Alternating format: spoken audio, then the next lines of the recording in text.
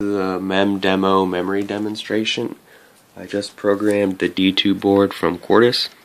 I'll reset it, and it's reading the data of the address indicated by the LEDs onto the 7-segment displays.